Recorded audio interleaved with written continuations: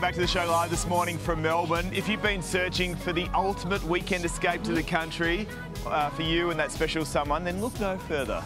Just 2 hours east of Brisbane sits one of Australia's most unique glamping experiences, where you can gaze on uninterrupted views of the Milky Way from inside a grain silo. Owners of Fig Tree Country Retreat, Ruth and Ken, join us now for more. Nice to see you guys.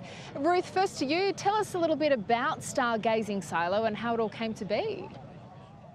Sure, Sophie.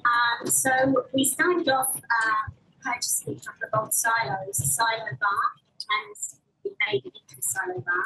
And the second one was our stargazer, our glamping silo. They turned out to be pretty popular with couples coming out from Brisbane for a week, long weekend. And, after a couple of years, we thought, okay, what should we do next? And friends of ours, me and John, came to the property. Hey, Ken, it's like a supersized version of the block, right?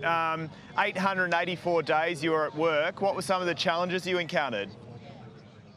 Some of the challenges, just the logistics of getting that silo here from the flat country 30 miles away to the top of the hill at Fig Tree here. But we overcome that. The trucking company in town here brought the silo in and erected it for us. The challenges once we got here with the rocks, digging footings in the rock, with a lot of rock on our location. And then we realised that we're about 600 millimetres to the floor, make an upstairs accommodation. And so, guys, I'm really sorry. I think we are having some audio issues there. I think the problem with being in a silo is perhaps you don't have as good a reception on your phones and your internet. But gee, they look great, don't they? They do. Well, you can find out more by visiting figtreecountryretreat.com.au. Thanks, guys. Hey there, Today fans. Sarah and...